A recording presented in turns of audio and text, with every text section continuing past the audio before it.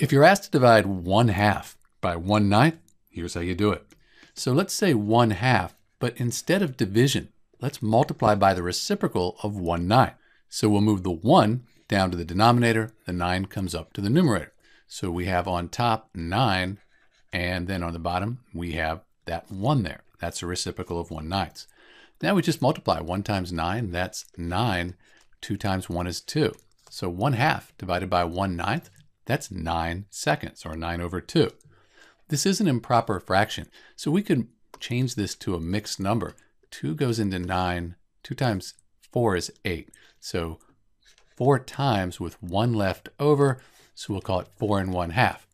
4 times 2 is 1, plus 1, that gives us the 9. So 9 seconds is equal to 4 1/2. There is another way you can divide 1/2 by 1/9. Let's give that a try. You could multiply 1 times 9, that gives you 9.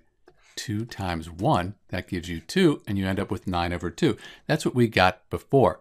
This is essentially multiplying by the reciprocal, just a little different way to go about doing that.